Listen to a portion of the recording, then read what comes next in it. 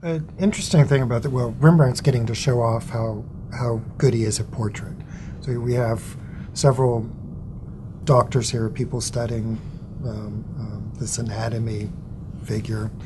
And they all have different characteristics, they all have different expressions, they're different angles, and they move through depth, so they're not all on the same plane.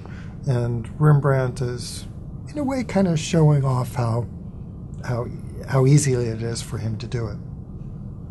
It's also an interesting statement about the time where they were interested in medicine, they were interested in discovery. They didn't have, apparently, a religious problem with a corpse and dissecting it. They look scientific. They're really curious to see how it's going. And then we also have Rembrandt as the artist, as the observer, recreating it with a kind of fascination of, again, painting a dead body. And this is for science and knowledge and putting that together. There is also an element that this was a commissioned portrait by the Society of Doctors. And so it's combining a couple things. It's combining this interest in science. It's the commerce, that Rembrandt is a hired portrait painter for this thing. And then his mastery of light and his interest in anatomy.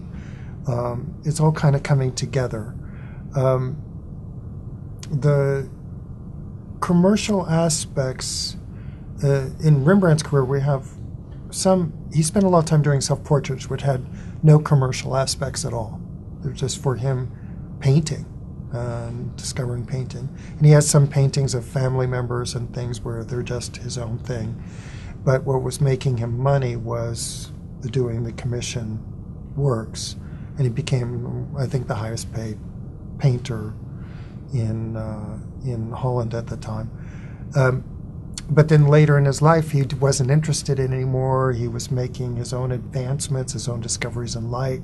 They were taking him far away from anything anyone wanted to commission. So he ended up in poverty later in his life. So it's an interesting thing, and one of the consequences, though, is that contemporary painters tend to look at old masters like Rembrandt and embrace the idea of commercial work as part of being an old master. Where I would really like to ask Rembrandt if that's what he really wanted to do.